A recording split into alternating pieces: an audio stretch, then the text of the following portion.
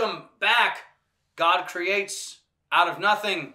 His word continues to create. And what does he create? Well, he creates you. There's this great psalm, and I'm losing the number here, but it's somewhere between 1 and 150, so it's somewhere in there. But it says, I am fearfully and wonderfully made. God has knit you in your mother's inner womb. He knows you.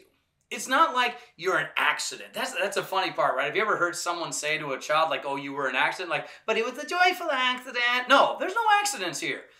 God doesn't make accidents. He doesn't do oopsies. There's no white out with God. There's no eraser. None of that stuff. Everything is according to God's will and plan. You are not a mistake. I'm not a mistake. No one is a mistake. Thanks be to God for that. All are created by God. You are created by God.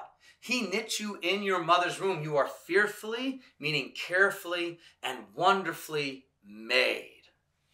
Every part of you, your eyes, your ears, your nose, your tongue, your lips, your teeth, your hair, you may say, oh, I wish I could have this. No, embrace what you look like. It's amazing, I always embrace. That's why I wear crop tops. I'm joking. I only did that one time at a Higher Things event to embarrass all the kids in our youth group. Sadly, they hung around me too much. They're not embarrassed by anything.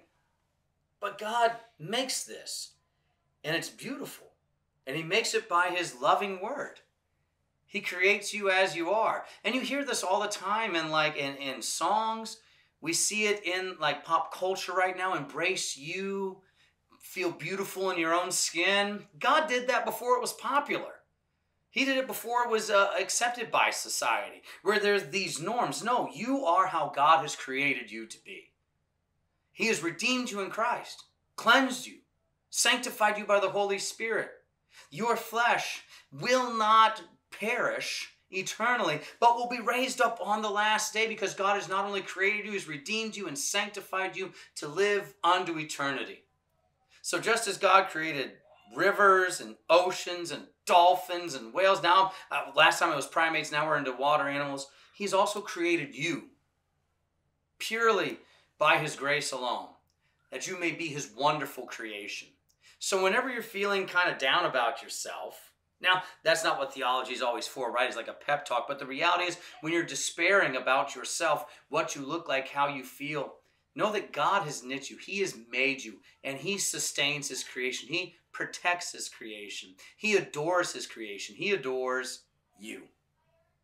So God bless, and we'll see you next time. Bye-bye. We are the pro-life generation.